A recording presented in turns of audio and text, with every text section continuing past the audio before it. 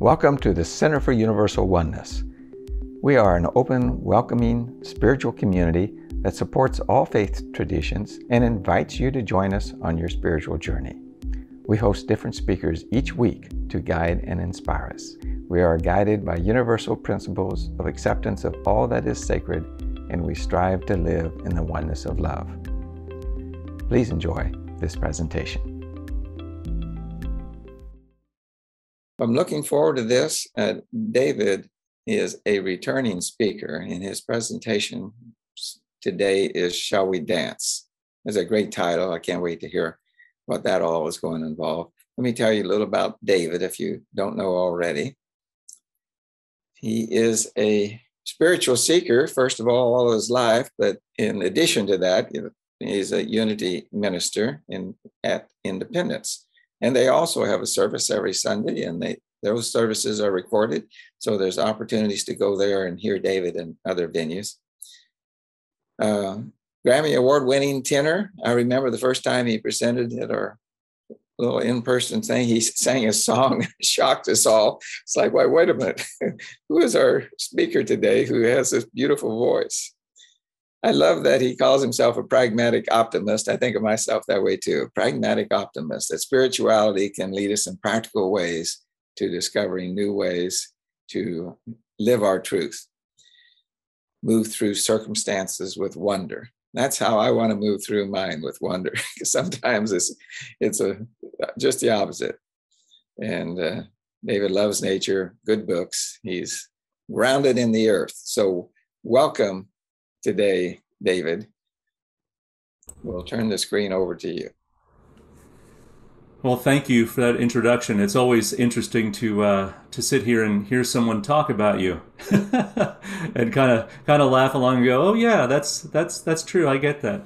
So it's a pleasure to be here this morning, and we were just having a conversation around what it's been like engaging again, in this, we can't call it post-COVID. We're not pre-COVID anymore. We're just in this time, and just how we are learning to sort of wend our way through this. We learn, we adapt, we grow, we shift. And I'm saying all this because it really ties into the message I'd like to share today. So lately I've been drawn to the Old Testament prophets. And given what's going on in the world, their stories really kind of resonate with what we're seeing in many ways. And the work of a prophet is to point out the painful conditions in our world, and then move through them with the listener on a path toward a greater, more fulfilling experience of life. And I think this path to a more free and joyful state of being is a spiritual one. And as we progress on this journey, an understanding of spiritual law becomes etched on our hearts, as Jeremiah says in the final chapter of the book of Jeremiah. It's a lesson in giving and receiving. We discover ways to give our attention over to our higher authority, the presence of God within. And to the level we allow this giving over of ourselves, we receive guidance and support and loving instruction from an all-loving God that only desires to experience life more abundantly through us. We give, we receive, we stumble, and by grace, balance is restored, and this affords us the ability to rise and begin this process again. Give, receive, give thanks. Give, receive, give thanks. Give and receive, ebb and flow, bend and straighten, back and forth, lead and follow. When these activities become coordinated within us, a cohesive wholeness or innate balance is achieved. But this sounds an awful lot like a dance, don't you think? There's a balance we are called to find as spiritual beings in human form. Our spiritual nature senses and experiences oneness with all beings and desires to express that. Our human nature, as we're attentive to spirit, has the potential to embody and apply these spiritual ideas into our daily sensory, relational encounters. So how do we dance in both worlds? How does our human nature learn to cooperate with spirit and divine law, creating this cohesive whole. This wholeness is something that's aware of, or not aware of, or intent on maintaining its singularity, but it wishes to participate in this greater dance of all life. Now, on a side note, I remember a number of years ago being involved in a production that, as its central feature, had a big sort of tribal dance moment. Now, the company had hired dancers to perform a majority of the work, but they wanted the artists to also be able to step in and fill in the gaps. So the director, as he's looking around the room on the first day, and regardless of how much I tried to hide, he picked me out of the lineup to dance. And I remember him saying, "Well, you just kind of look like a dancer," which in my mind could have been nothing further from the truth. But we'll come back to this dance story in just a little bit. Today's scripture from 2 Samuel chapter 6, verse 14 reads, "David danced before the Lord with all his might. David was girded with a linen ephod." Now David, which in Hebrew means beloved, is considered a type of Christ. David represents divine love individualized in human consciousness. In other words, the stories of David's life represent the expansion of our capacity to be led by love in our daily practice. Dancing before the Lord represents that divine love being expressed from within into every one of our activities, and in David's case, including gratitude for his body temple. His being clothed in a linen ephod, which was a priestly garment, represents being clothed in spiritual understanding. But what in the world made David dance like this? Now, David's dance marks the arrival of the Ark of the Covenant in Jerusalem. He and a group of his men moved it from Abinadab, where it had been stored for many years. Now, moving this ark was no insignificant or small task. The ark contained the tablets of the Ten Commandments given to Moses when the Israelites fled Egypt, the law which outlines the covenant between God and the Israelites. It also contained a golden jar of manna, a symbol of God's provision for those who were faithful. And it also contained Moses' brother Aaron's rod, which had bloomed, a reminder that this covenant was everlasting and that those who honored it would flourish. Now, by design, the ark was a sturdy and quite heavy thing, requiring hands to move it that could both steady its weight and respect the sacred nature of that which it carried. Within us, the Ark of the Covenant is the original spark of divine love, the essence of which we're all created. The ark and this vessel that houses it are indeed God-inspired creations. As it says in the book of Genesis, we are created in the image and likeness of God. And this innate divine love desires to move from Abinadab, or the realm of spiritual thought or divine potential, and fully inhabit Jerusalem, this habitation of peace where it can flourish within us, such that it can express fully through and as us. Now, about this dance sequence that I'd been recruited to perform. So we started rehearsing, and I was so uncomfortable. And I even told the choreographer that I could learn this dance, but that I was not a dancer. So it was going to take some time for it to sink in. But from day one, I just felt like everybody was staring at me, waiting for me to mess up. And I promise I fulfilled their expectations. And I messed up royally over and over again. I got so frustrated with myself because learning sequence and rhythm came to me so easily as a singer. But yet I couldn't wrap my head, let alone my feet, around this particular sequence. And interestingly, my confidence as a singer was even a little shaken in light of this situation. Now, after one particularly frustrating rehearsal, the choreographer pulled me aside, along with Scott, one of the young dancers. She told me she could see that I knew all of the steps and appreciated how hard I was trying, but she also pointed out the problem. I was so worried about doing the right step at the right time that my heart was absolutely not in the process. I had to learn to trust and then move, trusting that my body would remember what it had to do in the moment. And I vaguely remember her saying something like this: when you're dancing, feel like there is energy within you that is dying to get out. With every movement, feel like you are flinging that energy out of you and into the world. And the next time we did the routine, I was perfect. The end. Not at all. Not at all. So, during King David's journey, there was a point at which the ark became unsteady on the cart that held it. And one of the drivers of the cart, Uzzah, instinctively reached out and tried to steady it and was struck down by God for touching the ark. Now, before we get too disturbed by the literal image here, Uzzah metaphysically represents human strength. So to understand this a little more clearly, think of a time when you have said that you've put your trust in God within around some situation, perhaps a health challenge, or a potential career change, or releasing feelings of hurt or anger or betrayal toward another person.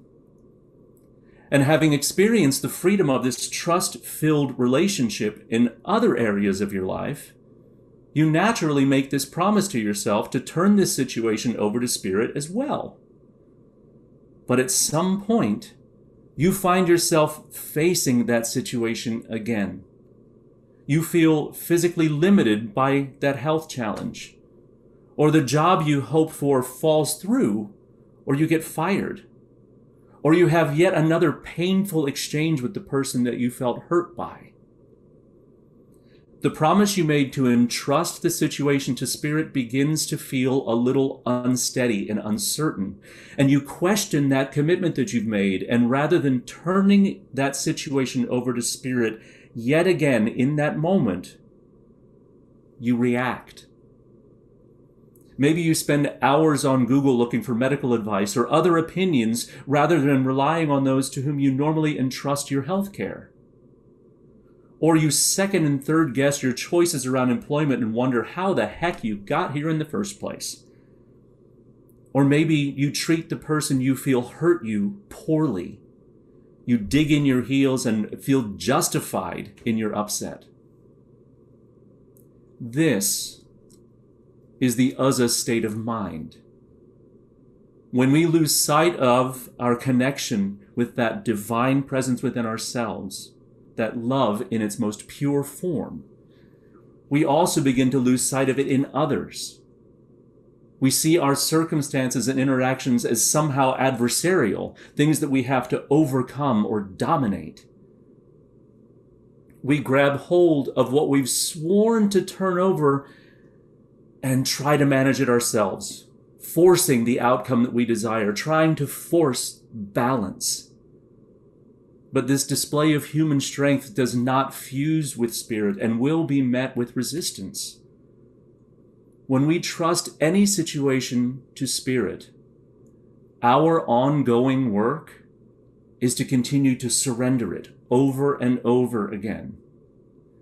Give it over to Spirit and receive the gift of peace in that moment. Give and receive. Give and receive. And give thanks. Now, King David, having seen this happen to Uzzah, begins to worry. Was he doing the right thing by bringing the covenant all the way into Jerusalem? This cohesive whole that he sought to create by returning the ark to his people suddenly seemed a fearful endeavor. David became afraid of God in that moment, and his trust in his decision to do this was broken. So rather than bring the ark into Jerusalem, he chose to leave the ark in the nearby town of Obed-Edom. And Obed-Edom was blessed. while David returned to Jerusalem and probably sat questioning his decision. When we experience the aftermath of trying to take control of a situation rather than trusting Spirit at work, we can feel pretty shaken up. Maybe that endless Google search has left you with more questions than answers, maybe even questioning your choice of care. Or the doubts you have about your choice to change jobs morphs into wondering if you are in fact even employable. Or that blow-up you had with your former friend or spouse or business partner leaves you quite confusingly feeling both embarrassed by your behavior and even more set in the idea that your behavior is justified. This ebb and flow of life to which you aspire and experience in other areas, in this situation, feels like a tug of war, with you on the dragging end of the rope. This cohesive whole that you seek, allowing love to fully inhabit every aspect of your being, seems more unattainable. Maybe you don't believe that you deserve a joyful life of abundance when it comes to that particular situation. Others may have it, you can't. And rather than looking into bringing even more love to that situation, rather than taking it into prayer and reflection and seeking ways to invite healing, you place your attention elsewhere. You place it on other things, just like David did when he left the ark in a nearby town. You focus on areas of life that feel like they are working. You throw yourself into activities that let you feel good and deserving and of service to others. And those areas continue to grow and thrive and prosper in your experience. But that cohesive wholeness you long for, where absolutely every aspect of your life is a co-creation with God within, that cohesive wholeness remains elusive. Now, returning to my dance story, in truth, even with all of the help I still kept getting in my head and messing it up. But rather than feeling like I was stumbling and fumbling through an intense series of tiny little movements, following the choreographer's guidance, I started to feel just a little bit less awkward. I stopped trying to correct myself in the moment and placed my focus on what I desired. And that was just to do well. And that desire went from being like wistful hopes of perfection to just doing my best and learning through each repetition. With Scott, the young dancer's help, these movements continued to move from being disjunct gestures toward a cohesive series. And in the places where that cohesive series became interrupted, places where I got stuck and became afraid and maybe held back, those places became isolated such that they could be addressed individually. I started making fewer mistakes. And when I did slip up, I knew that I could trust that the choreographer and Scott, who were right there, that they would support me in making any necessary correction. Now, to put this into our give and receive and give thanks model, it all looked something like this. I gave up trying to figure it out on my own and received steady guidance from those willing to help. I gave thanks by getting less upset when I made a mistake and learning to just keep going. I gave up thinking I was incapable of achieving this one thing and thinking I was somehow too clumsy to figure it out. I received through being open to even more instruction and the gift of recognizing how our collective efforts were beginning to pay off. And I gave thanks by just starting to enjoy the dance. Now, for King David, when he heard the blessings that had been poured out on Obed-Edom through the presence of the ark, he decided to take action. He gathered his team once again and brought that ark all the way into Jerusalem. No longer living in fear of God, he chose to trust the blessing that honoring his promise to keep the covenant safe would afford. And the city of David was blessed in all ways. And in the wake of this blessing, David danced. The flow of spirit in our lives is inexorable. It can't ever be fully cut off. Now, we might diminish it through erred thinking or behavior, or we might tune it out and tune out the guidance that it affords, but it's never unavailable.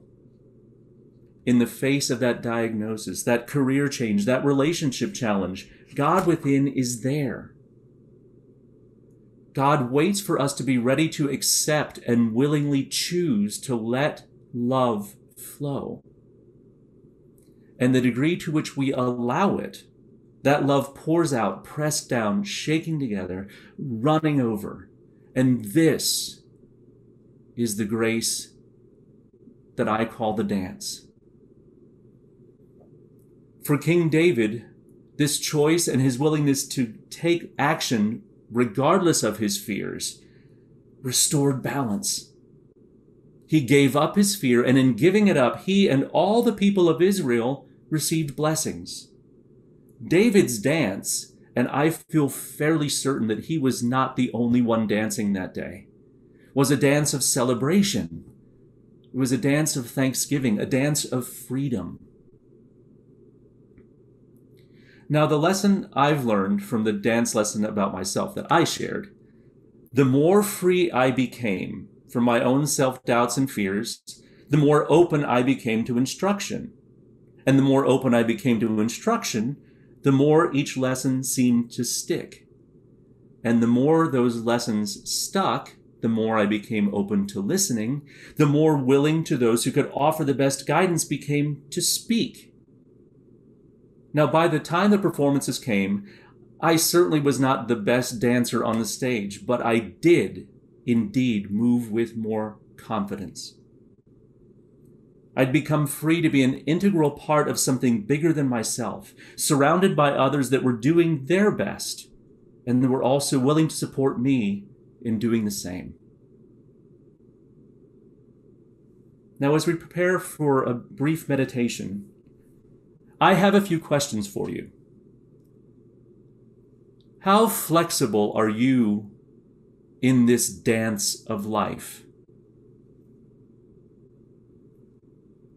In what areas are you fairly confident with life's ebb and flow, intuitively knowing when to give, when to receive, when to lead, when to follow?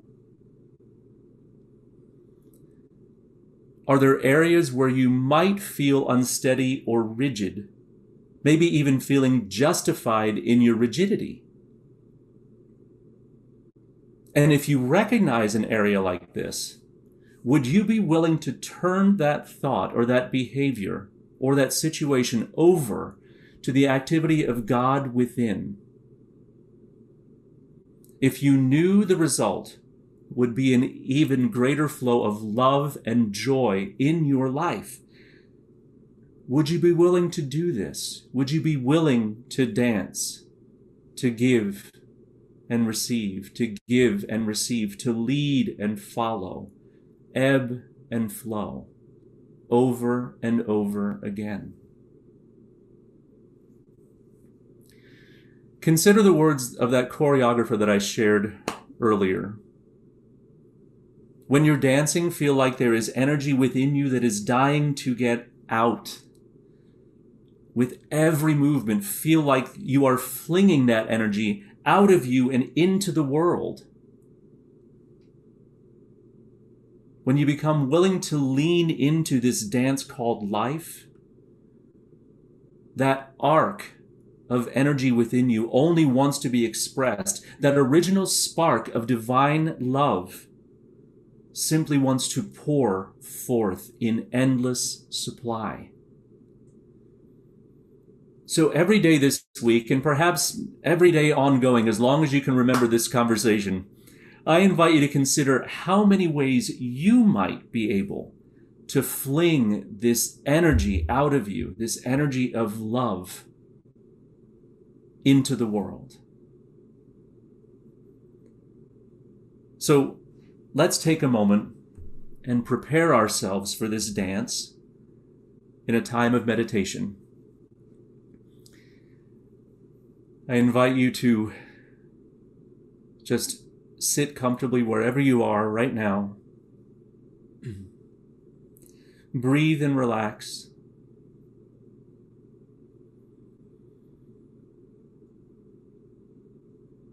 With each inhalation, feel the love that is present all around you enter in and fill your heart space. With each exhalation, imagine that love, that divine spark within you, pouring out and into the world. Ebb and flow.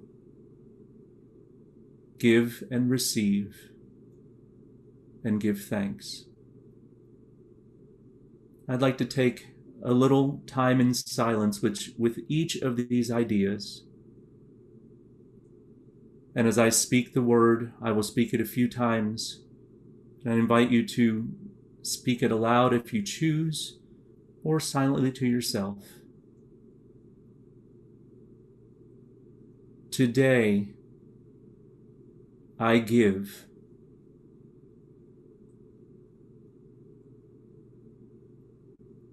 Today, I give.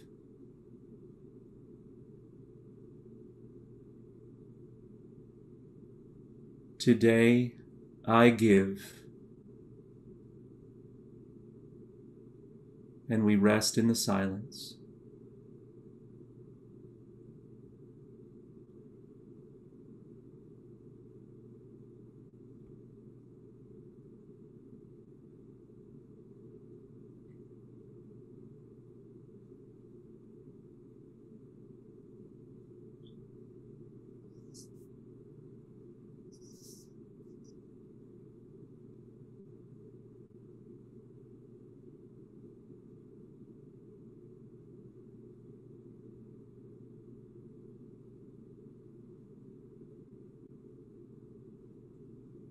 I open myself to receive.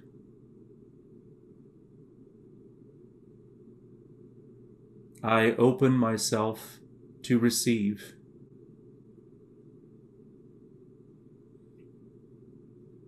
I open myself to receive. And I relax in the silence. In the silence. In the silence.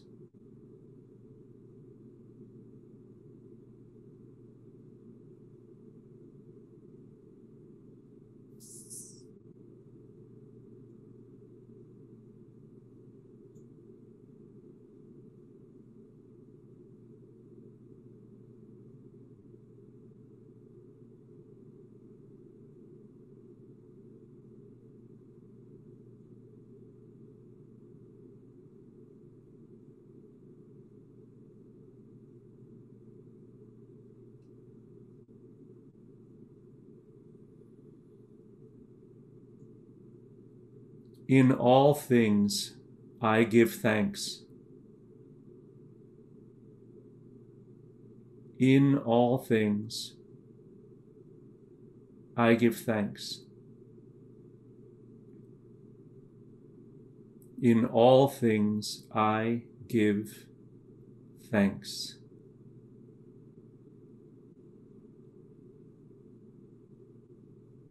And I am grateful for a moment in the silence. In the silence. In the silence.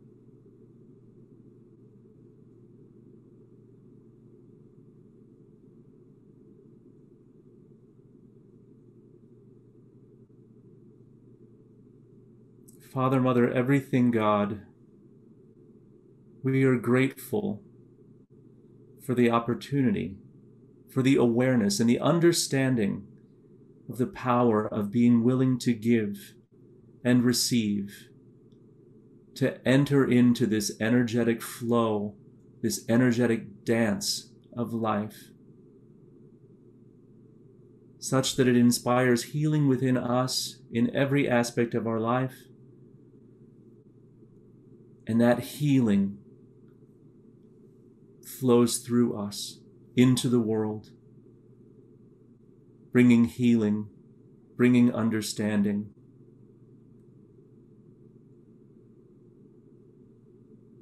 And as we move into the rest of our day and into the week ahead, may we continue to keep ourselves clothed in spiritual understanding. May we continue to joyfully engage in this dance of life, honoring the sacred presence that lies within each of us. In the name and in the nature of the living Christ's presence within, we say, and so it is. Amen.